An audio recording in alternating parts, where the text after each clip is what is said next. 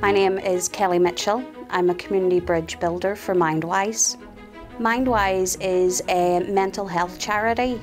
With the stigma around mental health that still exists today, we find people don't have the confidence even to go in their local communities and see what's available that might help them. So that's where we would then come in as a community bridge builder. By doing these sorts of workshops, we're able to then communicate with service users and help distract them from the different things maybe that's worrying them and causing their mental health to deteriorate.